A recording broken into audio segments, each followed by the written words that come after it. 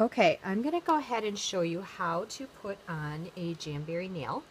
And what I've done is I've already gone and I've cleaned my nail with acetone.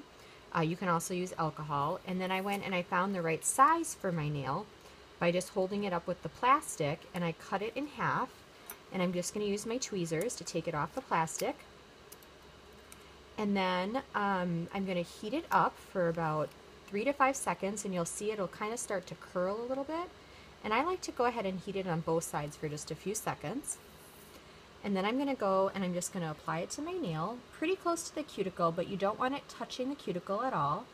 And you just kind of pull it tight, and I smush it on both sides and get it nice and straight. Now, some people like to cut it after. I like to actually trim it down a little bit before. And the Jamberry scissors are really great for that because they are really sharp, really small, and curved, so you can just go right along your nail bed.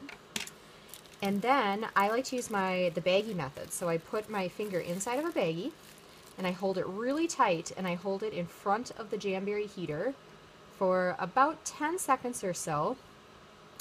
And that is going to help get the seal on nice and tight. And then I even will sometimes just go and kind of run my finger around here, or you can use a rubber cuticle pusher. And I just make sure that I heat it really, really well.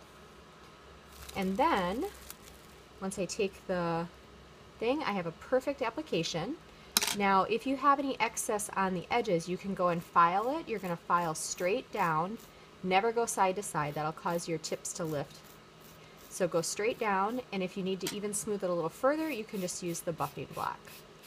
So that's it. Really quick, super fast and easy, and these will last up to 2 weeks.